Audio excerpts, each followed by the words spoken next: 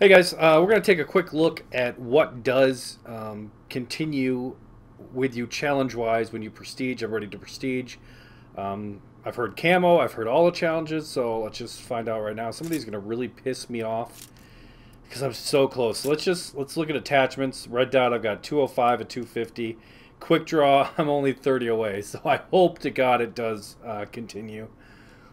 So I'm at 470 of 500, and then let's just look at a weapon here, the bow, since we're going to start with that. I am at 18 of 20 long shots and 27 of 60 headshots. Okay. Oh yeah, what do I want to permanently unlock? What's like the latest thing? 40? Actually, I'm working on pistols. Let's just do the PDW. Okay, so now let's do this.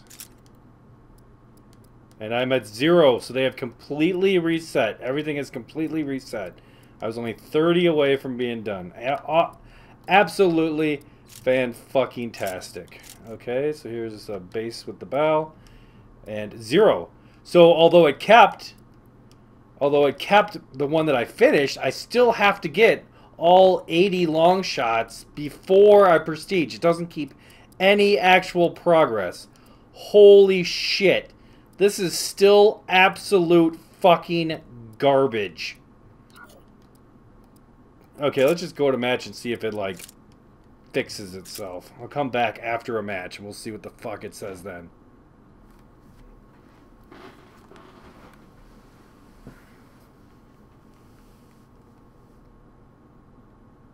Okay, so I finished a quick match that I came into late.